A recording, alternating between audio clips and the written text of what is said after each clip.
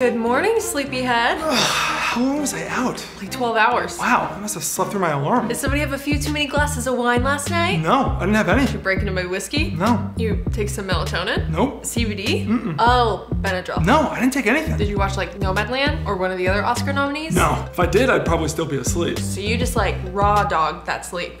Yeah. Holy shit.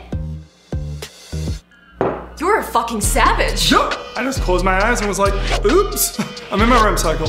Oops, I'm dreaming now. You're gonna have to buy some Plan B for that REM cycle. I know, right? I hit that shit raw. I don't think I've raw dog sleep since like sophomore year of high school. Damn. Actually, no, I was on antidepressants then. I haven't had unprotected sleep since I discovered Cosmopolitan in middle school. So tell me, how does it feel? Honestly, terrible. I'm like sick to my stomach and I'm really sweaty. I feel like I missed like a huge chunk of the day, so like I just feel like I'm behind.